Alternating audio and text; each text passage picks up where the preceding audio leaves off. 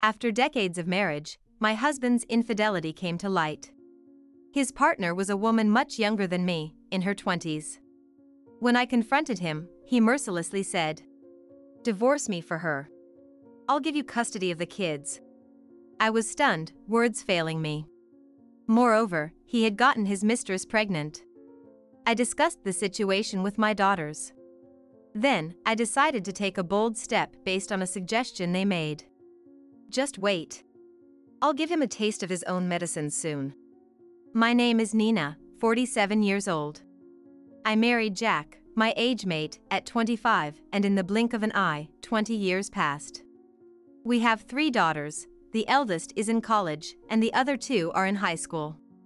It's still a while before they become independent, but they're at an age where they can take care of themselves. With the kids less dependent, I immersed myself in my beloved career. I've been working for a major corporation since before my marriage and earn more than my husband. Plus, the house we live in was passed down to me by my parents. With no mortgage payments, we've been living comfortably. With our daughters grown, my husband and I found more time for ourselves. One evening, while sharing beers, he happily suggested, "Hey, Nina, the kids don't need us as much. How about we go on a trip together after so long?" "Really? When was the last time we went on a trip, just the 2 of us?" "I owe you for all you do, and we both work hard, right? A little luxury won't hurt." "Heh, right. The girls are old enough to handle the housework themselves." "Yeah, that's a great idea. Now, let's plan the time off. Where do you want to go?" "Relaxing at a nice resort sounds nice." "A resort, nice." He began planning the trip with a boyish excitement. Seeing him like this, I couldn't help but smile. I, too, started checking travel sites whenever I could, during breaks at work or on my commute. We narrowed down the destination, and the girls were informed about the trip. Him suggesting the trip was a joy in itself for me. A month passed since we talked about the trip. I was waiting for my husband to come home to finalize the plans. Usually, he's home by the time I get back. But not that day. He wasn't there when I arrived home, and the girls didn't know where he was either. He always informs me when he'll be late, so I started to worry.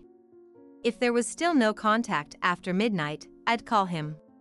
As I was thinking this, he finally returned past 11 p.m. "Welcome back. I was worried you were so late." I hurried to him, but he wore a somber look. "What's wrong? Trouble at work?" To my question, he slowly began. "Nina, there's something I need to tell you." "What is it? Why so formal?" "The truth is, I've been unfaithful." "Huh? That's what I'm saying. I've been cheating with another woman." I was so shocked I couldn't find the words. "Cheating? My husband?" Confused, I barely managed to ask him back. "What are you talking about? Cheating? You, of all people?" "I have been. It's been a year since we started our relationship." "A year? You're kidding, right? You've never shown any sign of it." "I've been desperately hiding it, meeting her after work when you're doing overtime, or pretending to work on weekends." "No. That can't be. Not you." As if to calm me, he grabbed my shoulders and looked me straight in the eye before speaking again. "I'm truly sorry. But there's no turning back now." "No turning back? Stop joking. We've been together for 20 years. That's the situation. Please divorce me for her." "Divorce? For her? What are you talking about?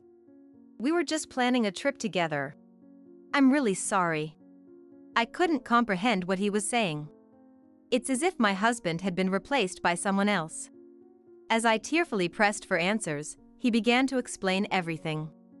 According to him, the other woman was a junior employee at his company, a 20-year-old temp. He had become her mentor at work about a year ago, teaching her after hours and having coffee together during breaks. They started going out for meals and eventually became involved. "She's very innocent and cute, and she can't manage without me. but she's 27 years younger than you." Hearing him speak so casually about her charms made me feel like I had none. Then he dropped a bombshell. "I said I want a divorce for her, right? The thing is, she seems to be pregnant." "Pregnant?" "Yeah, so I want to take responsibility and marry her. Luckily, the kids are less dependent now." "Wait a minute. That's irrelevant, isn't it? There are daughters." "Don't worry, I'll give you custody." "Huh?" Despite discussing something so serious, he had a smirk on his face. Was he thinking that just giving me custody would make me agree? I felt insulted, and my sadness quickly turned to anger. Before I knew it, I was yelling louder than ever. "Don't be ridiculous. This is too much." "But there's nothing I can do. The new life coming is more important to me now." "Then why did you suggest a trip together?" "I was looking forward to it." At that time, I had no idea she was pregnant. "So if she wasn't pregnant, you were planning to keep cheating on me." "Anyway, I'll bring her over tomorrow. Let's talk it out then." Saying this evasively, he pulled out a completed divorce form and quickly headed to the bathroom. What is this? He confesses to cheating out of the blue, and now she's pregnant? How much more can he mock me? I felt like a fool for having prepared dinner and waited for him. I was tormented by a whirlwind of emotions. However, no matter how angry I got, it wouldn't change the situation. Reluctantly, I decided to confront my husband's infidelity. The next day, true to his word, he brought his mistress. I asked my daughters to wait in their room and had my husband and his mistress sit on the sofa. The woman, introducing herself as Lisa, bowed to me as soon as she sat down. "I'm truly sorry for what happened. Apologies don't help. My husband and I have 3 daughters, you know. I'm aware. But for the sake of the child in my womb, could you please divorce Jack?" "Huh? Why should I destroy my family for your child?" Her blunt request for a divorce infuriated me. I snapped, "Don't be ridiculous." Just then, she dramatically covered her mouth. Ah. Watching her, my husband looked concerned. "Hey, Lisa. Are you okay?"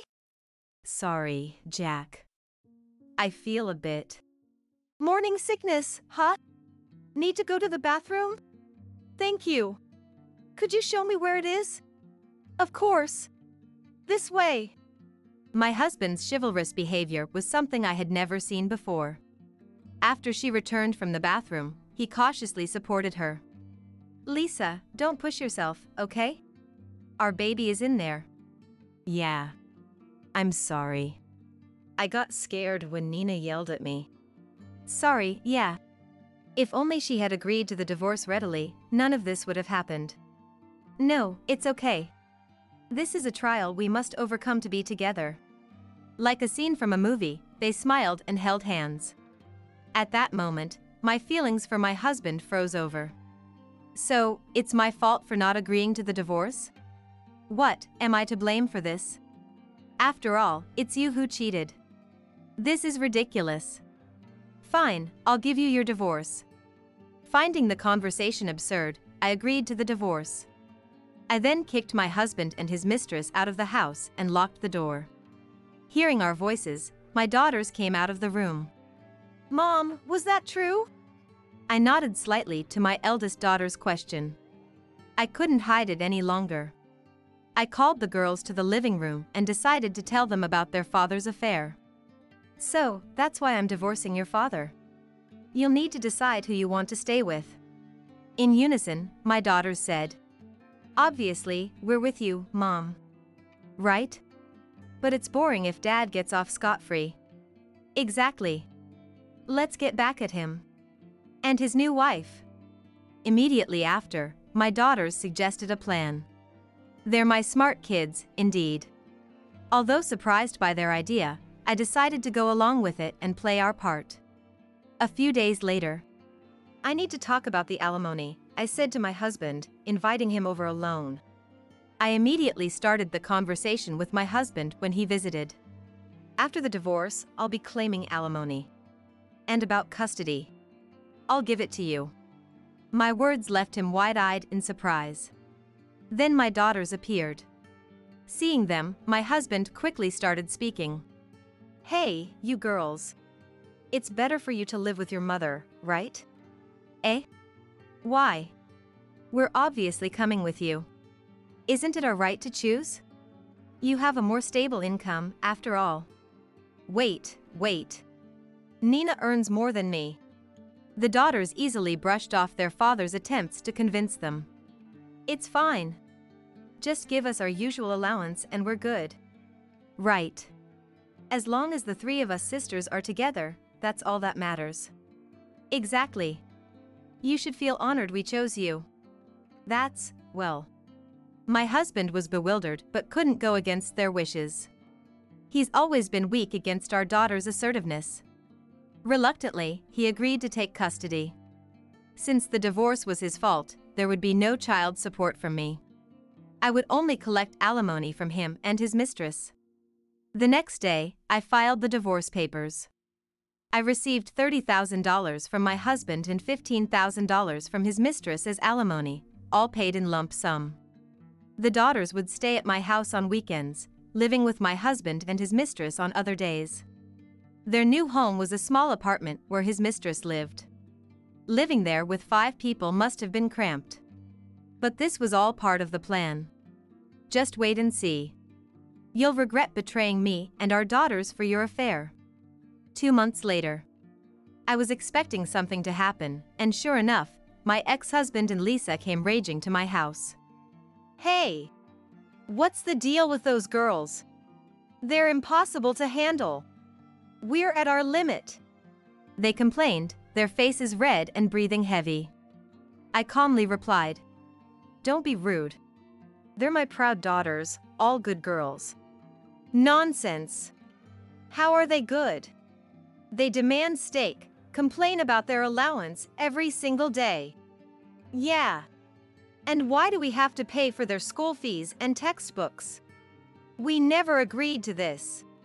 "Well, that's only natural, isn't it? You two are their parents, after all." "The house is too small. Living in a 1 LDK with a family of 5 is unheard of." "Right. I originally rented that place for myself. We're constantly getting complaints from neighbors, and the landlords asked us to leave." "That's your own doing. Besides, the girls chose to stay with their father, so what can you do?" Their faces soured, struggling for words. After a moment of silence, Jack sheepishly bowed his head. Please. Take them back." "What did you say?" "I said take them back. We're about to have a baby. If we keep indulging the girls' whims, we won't be able to properly raise our own child." "Huh? They're your children too, aren't they? Stop complaining." When did you become such a heartless person? You can't understand other people's feelings. You're the worst." Jack's face turned red with rage as he yelled. I sighed deeply and retorted with a sarcastic tone. "Someone who can't understand others' feelings, the lowest of the low? Aren't you describing yourselves? Huh? Cheating, secretly fathering a child, and then asking for a divorce for your mistress? Who was it that betrayed us first with such despicable actions? That's in the past. Don't bring up my past mistakes." It seemed he still didn't understand how selfish he was being, blaming me while being together with his mistress. I fiercely rebuked him. "Enough already. It's in the past? Don't wrap things up so neatly by yourself. Do you have any idea how the girls and I felt? Betrayed unilaterally, and we're supposed to be unaffected? And yet, all you do is act selfishly. I apologized for the affair, didn't I? Just take the girls back, please." "Fine, I will. I don't want them with a scumbag like you. But in return, you'll be paying child support diligently. As their father, you have responsibilities until each of them becomes an independent adult." "But I can't afford that with just my salary." "Quiet. No more pathetic excuses. You got your mistress pregnant without even thinking. Now get out of here, and never show your face again." His face drained of color, and he collapsed on the spot. After hanging his head for a while, he muttered to Lisa, "Let's go." That's when Lisa, who had been silent until then, suddenly slapped him hard. "Don't mess with me. I've even taken on debts to pay the settlement, and now you talk about child support? This is ridiculous. There's no point in lying anymore." "What do you mean, Lisa? Lying about what? Aren't we going to raise the child in your belly together?" "There is no child." Wah. Her unexpected revelation brought time to a standstill. Flustered, he asked, "No child? What about our baby?" "I lied about being pregnant. I just thought you were rich, so I wanted to marry you." "What are you saying, Lisa? That's a lie, right?" "You boasted about this house, but it turned out to be your wife's. We don't get the house, we get billed for the settlement, and we're stuck with these troublesome kids. Marrying you brings me nothing but misery. I want a divorce now."